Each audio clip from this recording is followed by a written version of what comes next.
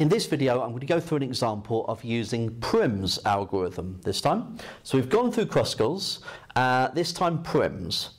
And with Prim's, what you need to do is you need to know where you're going to start. So Prim's starts from a certain vertex.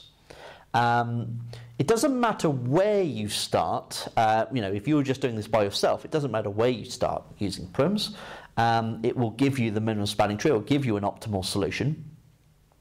However, in the exam, it's likely that they would tell you where to start. Okay, that makes it easier for examiners to check your working. So let's say we start from A. Let's say we were told to start from A. That's where we're going to go.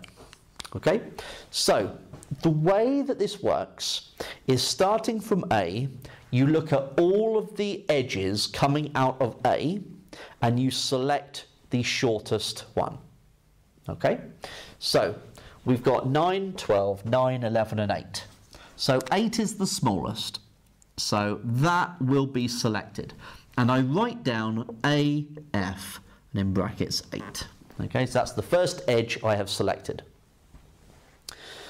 Right, now that you have joined A and F to your tree, what you are now going to do is you're going to look at all of the edges coming out of both A and F, and you are going to select the shortest one, or the one with least weight, okay, that doesn't create a cycle, of course.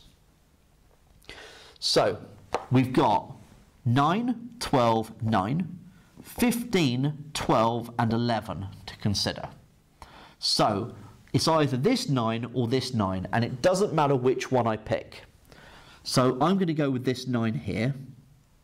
So AB with 9.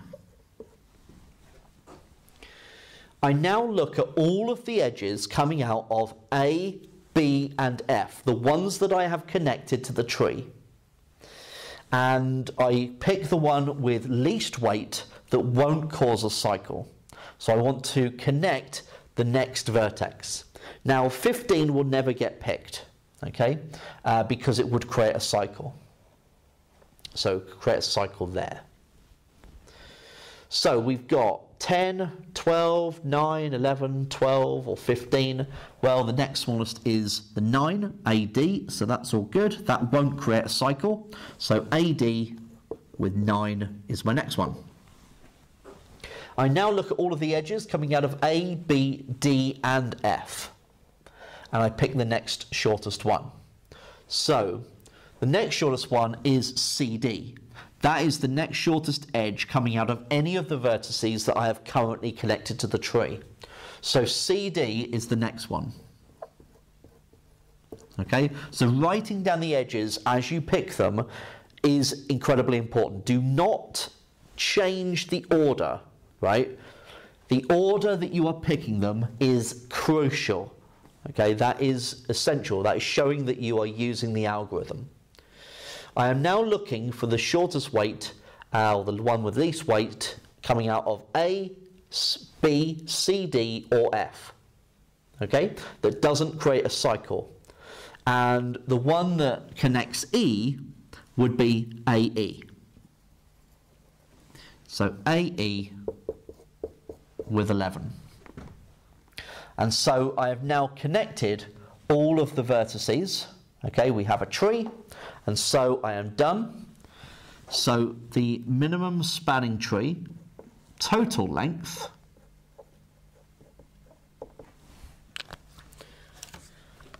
is 8 plus 9 plus 9 plus 8 plus 11, so 45.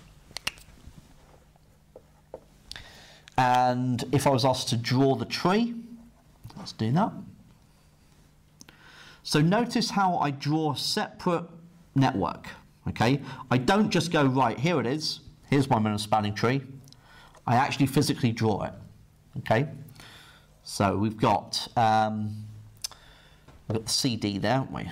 So CD, that was A, B, C, D, E and F. So we've got the CD with 8. AF was 8. We've got AB 9. We've got AD 9. And we've got AE 11. So that is my minimum spanning tree drawn.